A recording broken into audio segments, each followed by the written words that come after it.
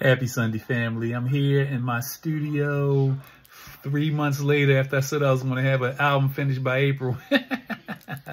Yeah, right.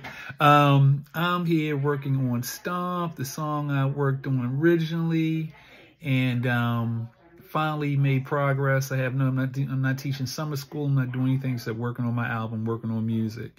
Had my man Tate coming down. TJ already laid some saxophone down, and me, what I have to do is I'm trying to show y'all here what I'm doing.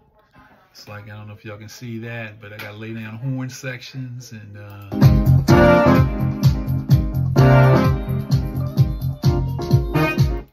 so I had to do all of that. Had to record all of that, each section, part by part. That's what real producers do. You know, and I'm doing this without a horn section. I'm making up my own horn section. So, you know, luckily my motif, you know, I love this thing right here. That's my recording keyboard, and I think y'all seen all of this before already. You know, so that's what I'm doing. That's what I'm doing.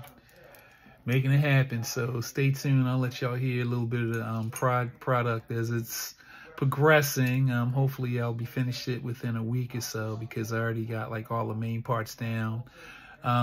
Just got to tighten up the drums. Just got to lay some other like little guitar parts and different things. And then Soul, well, my wife Anissa, Soul's gonna she's gonna put her blessings on it. So hopefully it'll be ready for release in the next 2-3 weeks. That'll be the first track from my 12-track album. So I was trying to finish a whole album, which was, you know, people got busy, life be lifing, but that's okay, because Conway's gonna make it happen. So stay tuned, y'all. I'm out.